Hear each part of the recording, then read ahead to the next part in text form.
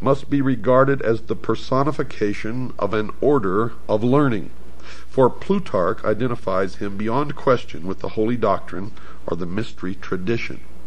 Now remember, I told you Osiris is the symbol of the sun, but the sun was the symbol of the power of the all-encompassing God of the universe.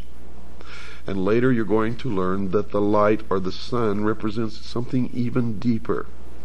It represents, dear listeners, primordial knowing, the gift of intellect. And where people can read these myths and think that these people really worship the sun or some god somewhere, they are mistaken. For the true object of their worship is the intellect. And through the use of that intellect, they believe that man will become God. As Thoth personifies the whole sphere of knowledge, and it was through his assistance that Osiris came into being, so Osiris embodies the secret and sacred wisdom reserved for those who were proficients in the ancient rites. Unquestionably, Osiris was later confused with other members of that vast pantheon of divinities which developed in the decadent period of Egyptian religious culture. But to the elect, the initiate, the adept, the priest, he represented to the end primordial knowing, that utter realization of truth, undefiled by intellection, unlimited by any mortal procedure, uncircumscribed by the limitation of thinking. You see, he signified not only that divine at-one-ment with the Absolute, which is the end of all illumination, but by his life, death, and resurrection revealed the means by which mortal consciousness could achieve that end. Now remember, at-one-ment. Thus Osiris becomes a dual symbol, being in the first place the esoteric wisdom. Esoteric, folks, means hidden. So he represented in the first place the esoteric wisdom itself, and in the second place the composite order of initiates through whom that tradition was perpetuated. And now we begin to strip the veil from the mysteries. The personality of Osiris thus typifies the institution erected by the ancients to perpetuate the deathless truths of the soul. The living head was crowned with the plumes of wisdom and power. The hands bore the scepters of the three worlds, but the body was bound with the mummy wrappings of the dead. Here we find spirit, the living head, bound incongruously to matter, the mummified body. The soul was imprisoned in the narrow bonds of flesh.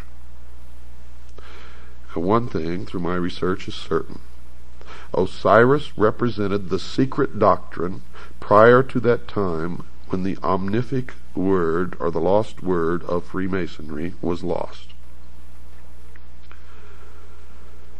Osiris is the first of the 5 children of Nut. And here you begin to part some more veils behind which the mystery resides. He therefore corresponds with the first of the 5 divine kings of China and the 5 exoterically known Dhyana Buddhas of Lamaism. The 5 children of Nut are the 5 continents which have appeared upon the earth and the 5 races which have populated these continents. Osiris is the primitive revelation of the first race. But as Isis was born upon the 4th day, we find this tradition coming into Egypt through the Atlantean mystery school of which Isis is the symbol, and you will find at the base of all of these things Atlantis.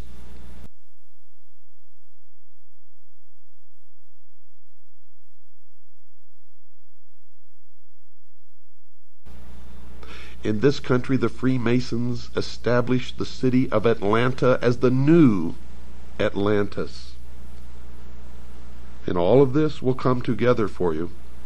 It took me many, many, many years of study deep into the night and trying to discuss this with other people who had no idea what I was talking about. So most of it was put together in loneliness late at night. And then when I established my organization known as the Citizens Agency for Joint Intelligence, many others began to help and furnish bits and pieces of information.